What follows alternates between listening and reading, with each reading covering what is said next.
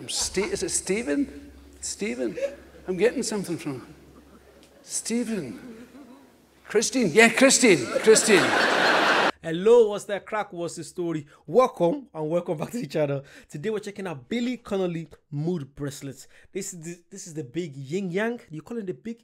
I think someone said the yin yang. I'm not sure. Please correct me down below. But yeah, I do love Billy Connolly, man. This geezer's funny.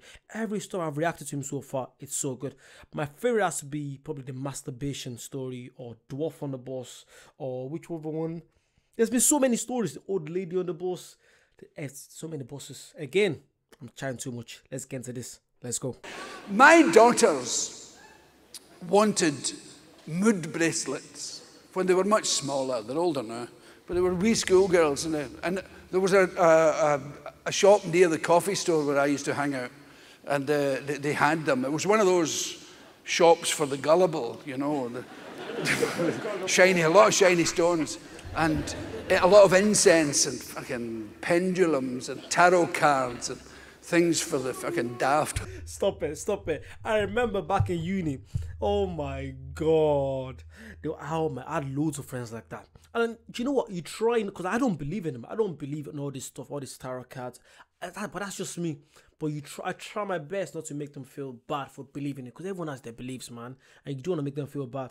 But there's been times when they tell me something, I'm like, okay.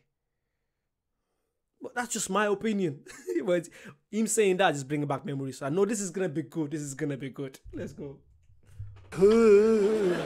A lot of crystals, stones were lying at you. Oh, the power of the stones. A lot of essential oils.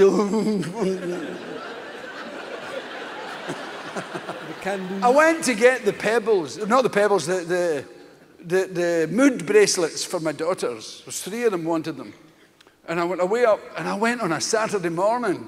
I didn't know all those people who are flying solo went there on a Saturday. They were fucking reading shit to each other. And psychics. I'm getting something from is it Stephen? Stephen. I'm getting something from Stephen. Christine. Yeah, Christine. Christine.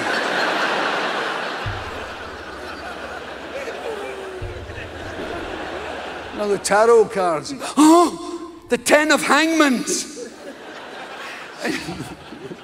Sound bad? Sound fucking good to you?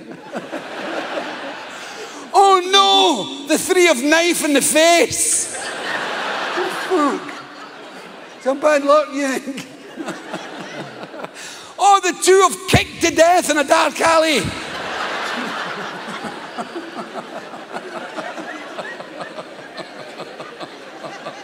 And the 4 of smack in the mouth. And you've got a full house here.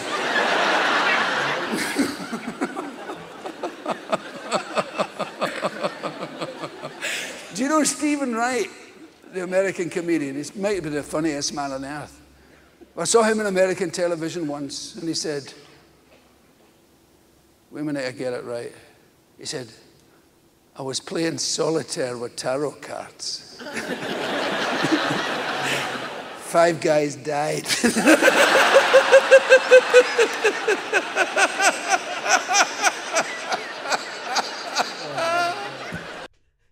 Do you know what pisses me off is when people know that, do you know when, let's say you know someone that died and you're trying to reach out to them and you go to all this, you know, I want to say, man, they're not, man, there's psychics. They could be real, some of them could be real. But if I'm paying someone £5, or sometimes even £2.50 to tell me about my dead loved ones, that makes no, why is it costing me just £5? That makes no sense. How can I pay £5 for you to tell me about my future? How? £5? That makes no sense. Am I going crazy? Like if I have the gift to tell people their future, I'm not charging £5. I'm not charging £5 or £2.50 to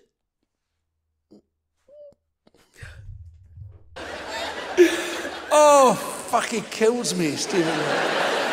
Oh, fuck. What was that other one he said that blew me sideways? He says, my uncle was a weird guy. Artificial legs, real feet.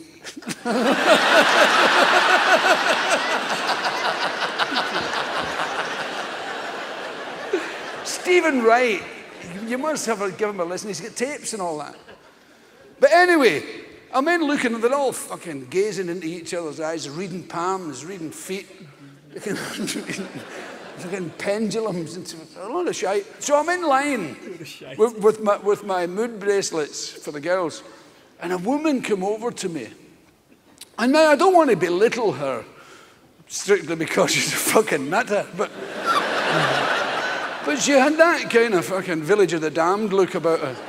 But she was kind of nice looking, in a friendly, nice, looked like a nice person. But it was kind of odd. She said, "Do you mind if I speak to you?" No. You know, and I never know what to say when people say that. You always want to say, "Well, do you mind if I pay no attention when you're doing it?" You know. And the other one that gets me down is, "Can I ask you a question?" He said, "That is a fucking question. So what you really want to know is, can you ask me 2 questions?"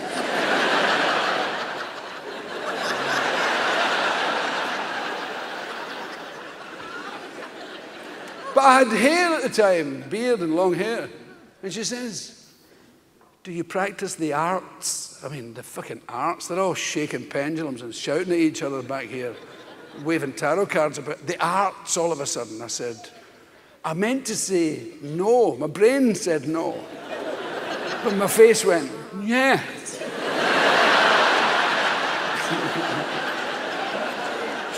"Oh, really? Which branch?" And I'm fucking around looking at it. And from some dusty corner of my head, out it came. I said, "I'm a pool reader." "Sorry?" I said, "I read swimming pools."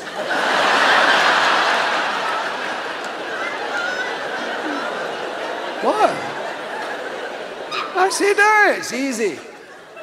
I said, "It's the same as teacups, but bigger." I said, "All that shit blows into your pool, all them leaves and all that. Well, I'll come along, stand on your roof, read your pool for you. I'll wear a big cape and a welder's helmet."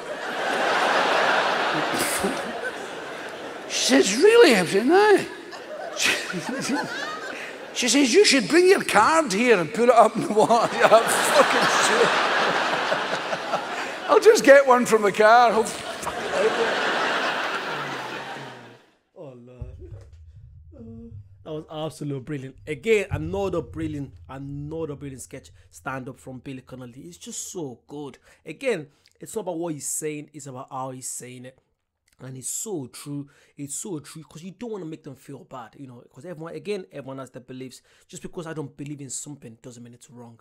I just don't believe in it. So I don't want to take part in it. You can take part in it, but just don't include me. You get what I mean? Let me know what you guys think down below.